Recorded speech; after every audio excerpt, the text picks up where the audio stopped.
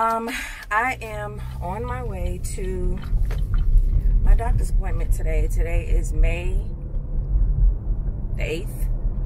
It's about 8:28, almost 8:30 in the morning. I'm supposed to be there at 10:15. Let me start out by telling y'all, thank you, Jesus. I feel so much better today. In my last video, I was kind of talking about, I guess, what I had been experiencing from the injections. I mean, y'all, I kind of wanted to get on yesterday to discuss this and kind of see or get some feedback from anyone who may have, I mean, it was just discomfort, abdominal discomfort, my pelvic area, and I know that it's not my ovaries because nothing is growing. Well, nothing was, there was no progress that day, because that was the same day that I got my follicle scan and blood work. So I knew it wasn't my ovaries just yet, but oh my goodness, I did look up some of the side effects of the meds, and for both of them, it's pretty much the same thing. For both of them, one of the biggest things that I've dealt with is bloat. I don't even experience that kind of bloat with my menstrual cycle. It is awful. And I don't want to scare anybody, because your experience may not be my experience and vice versa. But man, it was hard to sit. It was hard to stand, like, especially on my right side. At one point, I thought my appendix was inflamed. I just, man, y'all, whew. But I feel better today. Thank God. I feel not 100%, because even when I got in the car this morning, I still felt a little pinch or ping on my right lower side, which was giving me most of my discomfort and pain the other day. I've been continuing with the protocol that they've given me. I remember telling you guys that I was supposed to take the Menopur for 3 days, which was Friday, Saturday, and Sunday, May 3rd, 4th, and 5th. And then come Monday, I was supposed to not take the Menopur.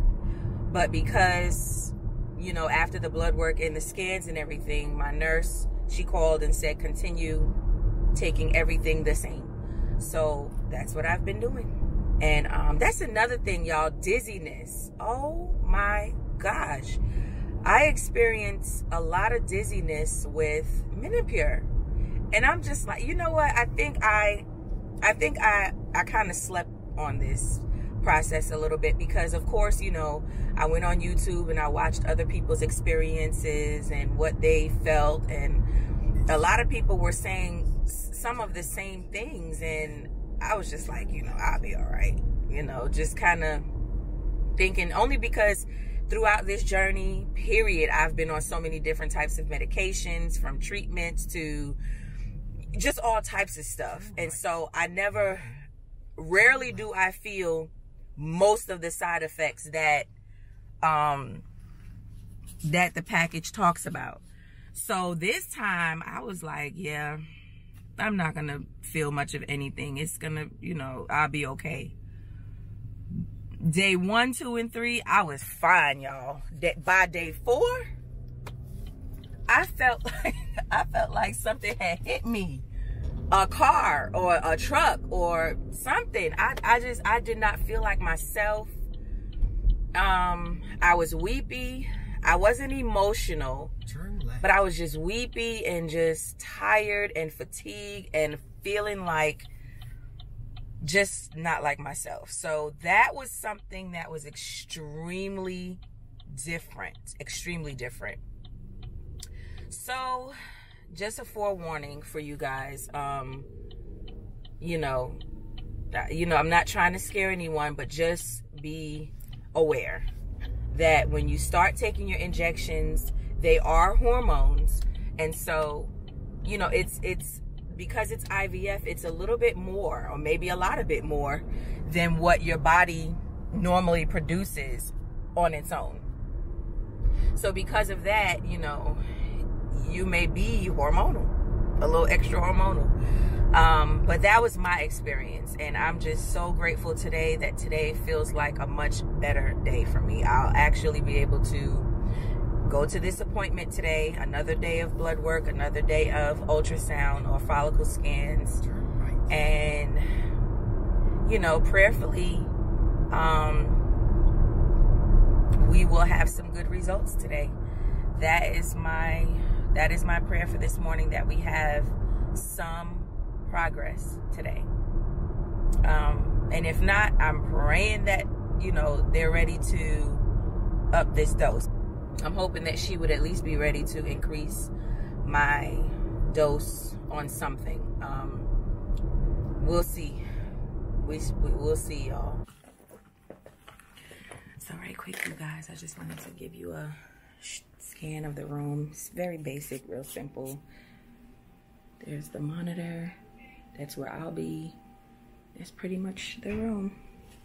So I'm getting ready to not change, but get undressed so that they can go ahead and do the ultrasound and do this follicle scan, y'all. So let's see what's going on. Either way, I'm encouraged. We're gonna keep moving forward, but I'm praying for some progress today.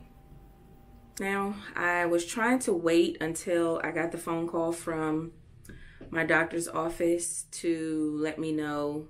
I already knew what my follicle scan results were, and I was waiting to hear back from my nurse for further instructions.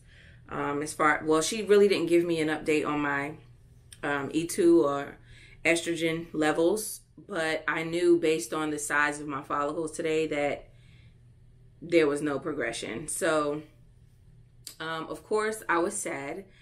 And when I left the doctor's office, I had a mixture of emotions. Again, definitely encouraged because, you know, like I said, with PCOS, it's a little bit more difficult to kind of gauge exactly what dose I need. So that's the most encouraging part, the fact that I know that I'm not out of the game. But at the same time, I also know that I'm going to have to do these injects a little bit longer. So my nurse just called and she said, you know, you still have a whole lot of follicles, which I saw that on the ultrasound. And she said they are still very small. So the last couple of days, you guys, I've been telling you, I've felt horrible, but today I felt a lot better. And so just having to deal with that and decipher those emotions and feelings and all that, I felt a little bit of pulling and twinging and needles type sensations on both sides, really. So I felt like, you know, possibly the medication may have been waking up things. And I kind of felt that it wasn't intense at all. It was very, very light every so often here and there. So I feel like the medicine, the injections, they were doing something, but just not enough. So she called and that's what she said. Basically, we're still, you know, our follicles are still very small. And of course, I think, you know, that correlates with the estrogen. She really didn't tell me what that was, but I'm sure it was really low. So my doctor decided to increase my gonal F from 37.5 to 75 IUs. And for the Menopur, I'm going to stay on 75 IUs. I think for the Menopur, she wants to be a little bit more careful because with PCOS, we typically have high levels of LH in our system already. And so Menopur it has a combination of FSH and LH in it. It has those two ingredients that make up the Menopur shot. And so to increase that, it would mature my eggs, but it would possibly be over processed, almost like a perm or a relaxer. If that makes any sense at all. I have not taken anything today. I haven't taken any shots. As far as injection wise, I haven't taken any shots. So as soon as I log off, I'm going to go ahead and do my Gonal F shot, 75 IUs. And then later on tonight, I will do the 75 IUs of Menopur. I do have to go back. Today's Thursday, May the 8th, I believe. I do have to go back on May 10th. On Friday, to do more blood work and another ultrasound to see, you know, if we can get things moving at this point. So that is my update. Like I said, I was emotional. I had on my worship music going. I had on my worship music coming back home. And, you know, again, I was really just focused on the goodness of God and just so grateful for all of the things that he's done for us, even the opportunity for us to even be able to do IVF at this point in our lives. And so it's so easy to get in situations like this and forget about all of the wonderful things that he's already done for us. And sometimes you feel like God, you know, doesn't hear you. He doesn't hear your cries. He doesn't recognize when you're hurting, but I know that he does. That is my encouragement for today. Yes, I was down. Yes, I was sad about it. But I'm moving on. You know, I'm going to continue to be encouraged. And like I said, it's not the end. I'm not out of the game.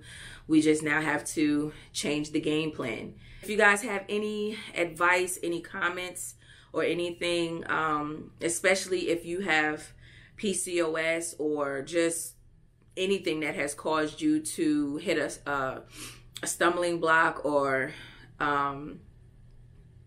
just where I am in this journey, please comment down below. I hope this journey is helping you all. If there's anything that I left out, if there's anything that you feel I need to add, let me know.